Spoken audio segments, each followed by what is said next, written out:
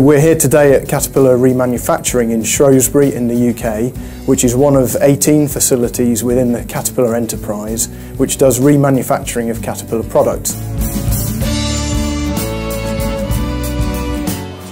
We don't manufacture boots and clothing, we actually manufacture large construction equipment and mining equipment. The kind of things that we're into is everything from small mini excavators all the way up to the very largest mining trucks in the world. One of the options that we present to people when they come into the Caterpillar dealership is the choice of a remanufactured product alongside the choice of new.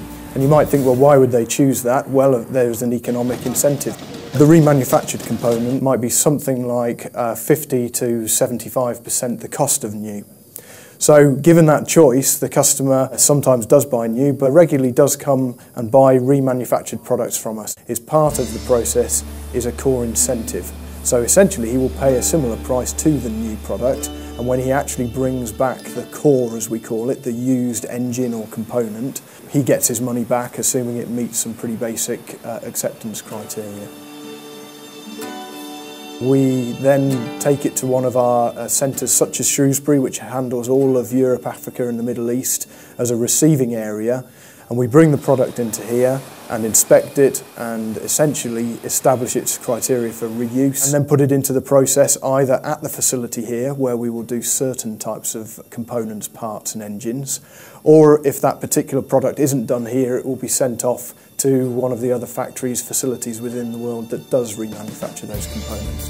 The thing about an engine, it's a great example of a device which is right for remanufacturing, because it's a big lump of metal. It's a big complex assembly, but the bits of it which wear out, in general, are the small spaces in between the moving parts. So the bearings and the bushes, all the wear items in there. But that mining truck might stay in service for 30 or 40 years. Of course, in that process, some things do fall out as scrap and have to go into the recycling system, but an awful lot of it, something like 70% of the value of, say, an engine product, gets retained. It gets reused within the process. For us, remanufacturing is an industrial scale process using quality processes in a factory environment. And when the products come out of the end of that process, they are tested to the same standard as they were with new, and they are given the same warranty as they were when they were new. So the customer receives essentially a component that we back every bit as much as we do our new products.